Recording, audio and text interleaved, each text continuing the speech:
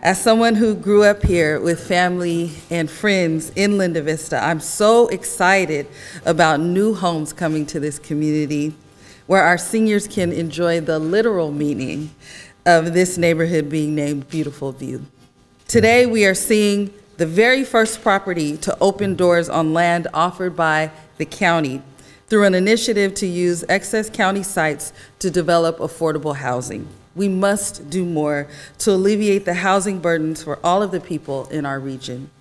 These Levant senior cottages are a crucial step to achieving this goal, and it's so beautiful that we are starting with our seniors. For our seniors, having a place to call home is more than just a roof over their heads.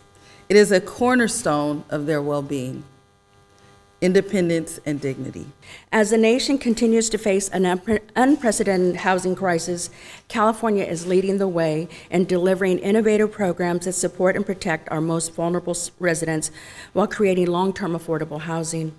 We are working to end homelessness, increase housing production, and preserve affordable housing for years to come. We really need every jurisdiction to be active and a pro-housing partner in that effort. Levant Senior Cottages are bringing 127 much-needed homes to San Diego seniors. The project aligns with so many of the state's priorities. The project has been built with sustainability in mind, from landscaping to the appliances and to the paint that's been used. It has also been designed with equity in mind, with accessibility measures within units, shared outdoor spaces available for every resident. This is particularly crucial for PACE-eligible residents for whom a corner of the units are set aside and who also benefit from the wraparound services and beyond the resident services and activities that are already being offered by Wakeland. The blueprint to help us address this crisis is great companies like Wakeland. It's collaboratives like this one.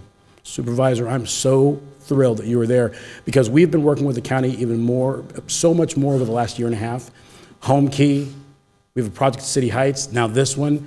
The collaborative as part of the blueprint for success that will allow us as a community, as a city, to truly address this crisis must continue.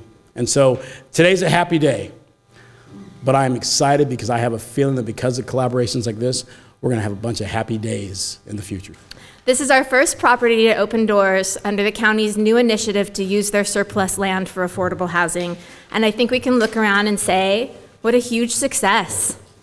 What was once underutilized land is now a thriving community where our low-income seniors will pay affordable rents while receiving on-site services from Wakeland and St. Paul's PACE program to help them thrive. It makes all the sense in the world to use our public lands for this purpose. Our seniors are living on the edge with no safety net to catch them. But projects like this are that safety net. When people can come here and pay affordable rents and have the rest of their income actually left over for the other things, where every tiny little increase in price doesn't mean, can I pay rent this month? Where will I end up if I can't? This is the safety net.